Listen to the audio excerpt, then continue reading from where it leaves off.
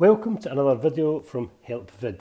In today's video we're going to be demonstrating how to use AirDrop, how to share files, photographs or videos between your Apple devices.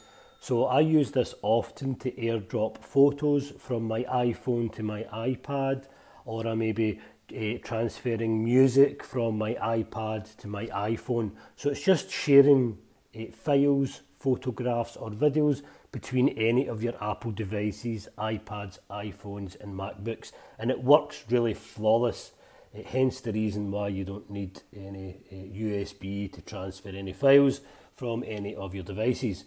So before we get started, please give this video a thumbs up if it was helpful. Please consider subscribing to the channel and leave a comment below on any videos you think that would be good for me to make and to get eyeballs.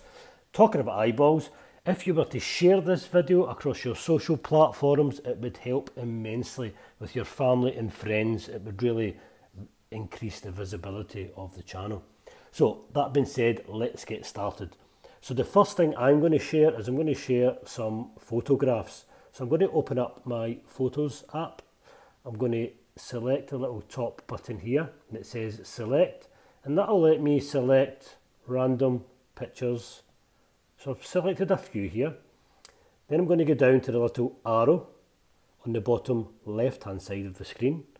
I'm going to select the arrow, and as you can see we've got the option here to AirDrop, and it's saying one. That means one device connected. If you had a MacBook Pro or a MacBook Air and an iPad and an iPad, you may get other devices appearing here, and you will click on that and select what device. But here it's just found one. So I'm going to select this, then I'm going to switch to camera view, and you can see the files actually transferring over to the iPad. So I'm just going to select iPad, then I'm going to open camera, and there's the iPad. As you can see, it received the files in just a second, less than a second. So that's how to transfer files, not just files, but to transfer photos between your Apple devices, transferring music from your iPhone to your iPad, or transferring photographs and pictures from your iPad onto your iPhone. Thank you for watching. Again, please consider subscribing for more awesome videos on iPhone and iPad.